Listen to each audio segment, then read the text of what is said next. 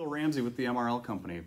This is a short video to discuss the most popular devices that we use on commercial lighting control projects through Lutron's Vive wireless suite of products. First, this is a rough-and-free wireless Pico. This is our wall control that we use to turn lights on and off as well as dim them. Here's a wireless occupancy sensor. This is rough and free as well. This can be configured as an occupancy sensor as well as a vacancy sensor. Lastly, this is our RMJS 8T. This is our wireless 0 to 10 volt dimming power pack.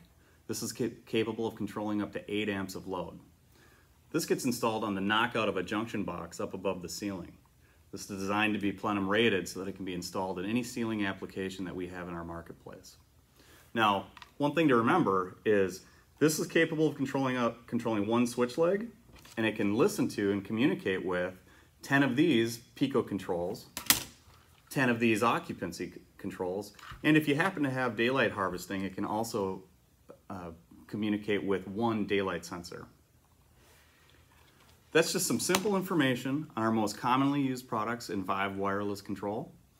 If you would like more information, you can look at www.lutron.com, look under the Vive page, or you can reach out to us at the MRL company for more information.